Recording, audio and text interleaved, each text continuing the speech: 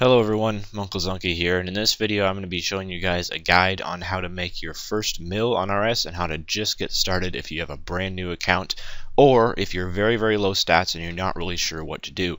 So first of all, you start out in Taverley, which is this town right here. I'm near the bank, and what you'll first want to do if you're just really low stats, your combat stats are low and you have possibly really low fishing, woodcutting levels, etc. Say you just started RS, or it's your first few weeks playing, or you haven't played in a long time and you're trying to get used to the new system and all. What you want to do first of all is come down to the Taverley Bank and click Sail on the Fermantic Shipmaster, and he will take you to the Dungeoneering Island. And then you want to go to the Dungeoneering area, which is called Daemonheim, and you'll get a Ring of Kinship from the Dungeoneering Tutor, and he'll walk you through a small little tutorial on how to first get started dungeoneering, but we don't really want to worry about that. So you just want to come to the dungeoneering place and get your Ring of Kinship out, which you get from this guy right here. Open your party interface, and when you first start dungeoneering, you can only do floor 1, complexity 1. Obviously, when you get to a higher dungeoneering level, you'll unlock more complexities and more floors, but when you first get started, this is what you're going to do. So I would recommend to just start on that first floor, that first complexity. Use the weapons that you're given. You'll have some weapons in your inventory. It depends on what level you are in your combat stats and what weapons you'll get. But I would recommend just pull out your magic weapon, or if you'd rather train range, pull out your bow and arrow, or if you'd rather train your melee stats, pull out your melee weapons, and just rush through the floor as quickly as possible and get it done. Which is quite easy. You just go through the dungeon, you kill all the monsters for all the doors that say Guardian doors, and you move on to the next one. And just finish the floor as quickly as possible and get to the boss and kill it. So once the boss is dead and you've completed the floor, just end the dungeon. You'll get some dungeoneering XP and you might get a level or two as well. So you leave the party after that and you restart, and this time you'll have unlocked floor 2 and you'll have also unlocked complexity 2. So what you want to do is just go back into your party, form the party, go to floor 2 now, which will be unlocked after you complete that first one, and go to complexity 2. And what you want to do is just do that, and then as soon as you're done with that floor, do floor 3 on complexity 3, floor 4 on complexity 4, floor 5 on complexity 5, and finally floor 6 on complexity 6. And once you've unlocked complexity 6, from then on you're going to be doing floors on complexity 6. And you will obviously get dungeoneering XP and level up your dungeoneering while you're doing so. And once you've unlocked complexity 6, this is where the real fun starts. Now you can go into dungeoneering and you can gather all the resources in the dungeon. So if you come across a tree in the dungeon wall, which there is not one in this room, but we'll get to one soon, sometimes there are fishing spots that you can fish. There's also some mining and ores that you can mine. For example, here's some fishing spots here. You can buy feathers from the smuggler who's going to be in the middle of the starting area where you first start. So you just want to fish out those fishing spots and cut all the wood cutting, and then you can burn the logs. You can cook the fish if you'd like, and this really just helps you get your first few levels. It's a great way to train. It's absolutely the best way to train your first stats when you're first starting out, and you also get quite a bit of combat XP from killing all the monsters in the dungeon. So as you can see, you just go around and basically just you want to be getting your first few stats doing this method.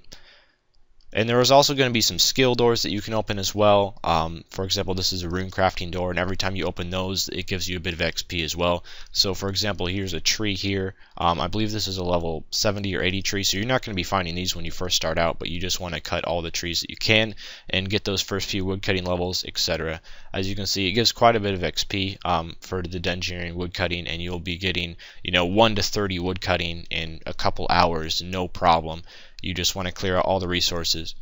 And of course, you're going to be wondering how to make your first couple mil as well, and I guess that's what I will show you right now on how to do. Now that you have a few stats and you've gotten started, it's time to make your first money.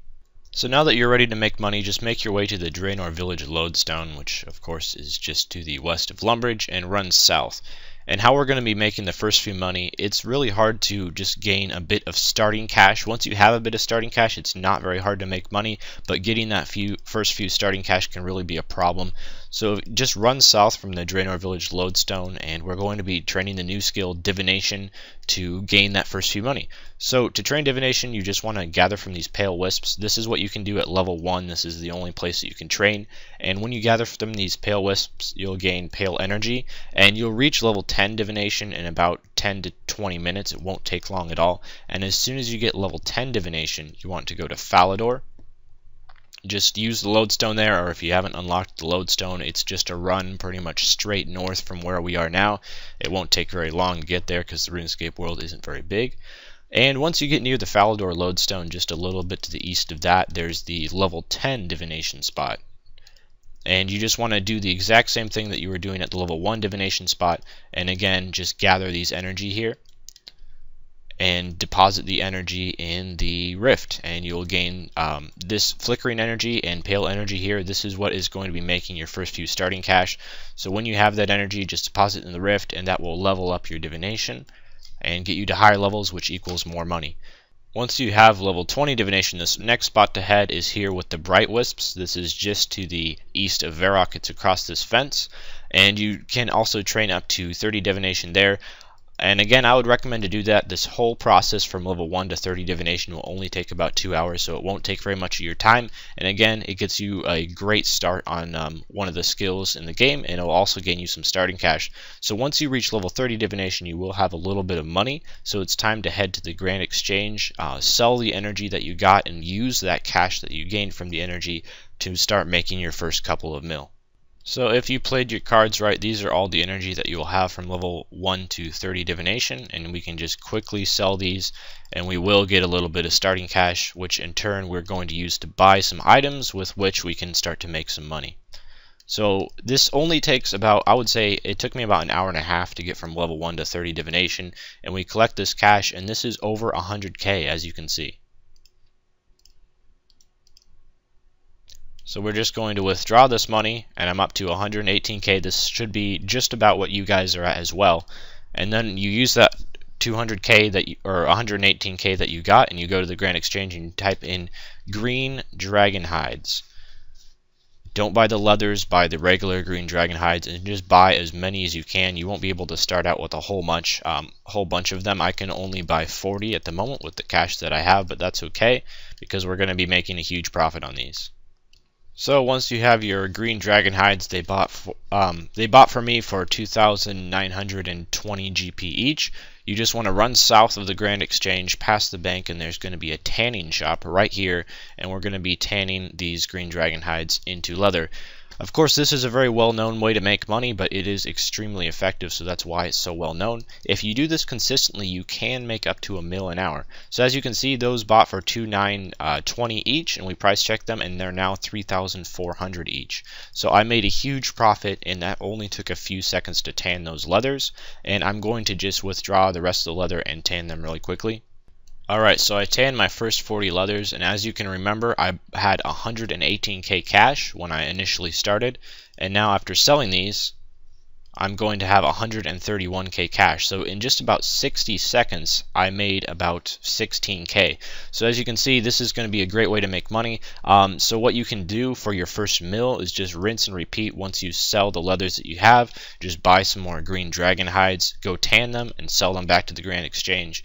However, if this doesn't appeal to you and you want to have a little bit more money before you start tanning green dragon hides, so you don't have to do so much back and forth to the GE and running to the tanner and running back to sell them again, I can show you another method that can make you a couple more 100k pretty quickly, so you don't have to do so much running to the GE to sell your leathers and buy more.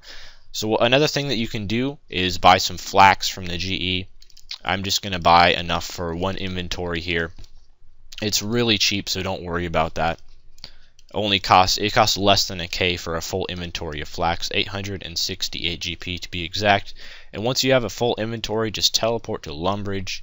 which is the old starting place, and we're going to be making these into bowstrings. You can do this at level 1 crafting. For a long time it required 10 crafting to make flax into bowstrings, but from an update from about a year ago, you can now make these at level 1 crafting, so you don't even have to have a crafting level to make bowstrings, which is really great. And another good thing about this method is if you buy a whole bunch of flax and you craft them all at once, it can be a pretty AFK method of gaining money as well. You make about 150k an hour, so it's not nearly as good money as the green dragon hide, but you can also just get your first few crafting levels and really gain some money as well. So again, you don't have to do so much back and forth from the GE to the tanner to sell all those leathers. Alright, we're back at the GE, and as you can remember, we bought a full inventory for flax for 868 GP, and now we can sell them all for a huge profit. It sold all for 7,420 GP, so if the price of bowstrings remains what it's at right now, you can make about 200k profit per hour, and also it requires very little effort. You can do a full inventory of flax in about 45 seconds, and then just go to the bank upstairs in Lumbridge Castle, withdraw more, and do another inventory. So if you'd prefer to do that instead of just immediately starting on those green dragon leathers, you can make a couple 100k an hour with little effort and get your first few crafting levels as well, which is really nice because you need those crafting levels for quests, which is going to help out in the future. So as you can see, like once you have a few 100k, come back to the Grand Exchange and just buy those green dragon leathers, tan them, and sell them. That is about 1 mil profit to 1.5 mil profit an hour, depending on the prices of green dragon leathers, because they change every single day. So anyway, I hope you guys can really find a way to earn your first mil. As you can see, it's not very hard. It'll take maybe a full day of playing, but after a full day of playing, once you get that divination to get your first initial coins, and then maybe do some flax to get a few 100k, and then move on to the green dragon leathers, you can make your first mil or even 2-3 mil in your first day of playing. It's not impossible. So anyway, I just want to thank you guys for watching this guide. Remember to train that dungeoneering. It's very important. It's going to come in very key later on in the game when you need those dungeoneering items, so don't overlook dungeoneering. And the sooner you learn how to dunge, the better. Anyway, thanks for watching this video. I don't know how many newer players are going to watch, but if you are a newer player and this helped you out, I'm glad of that. And that's going to be about all for this video, and farewell.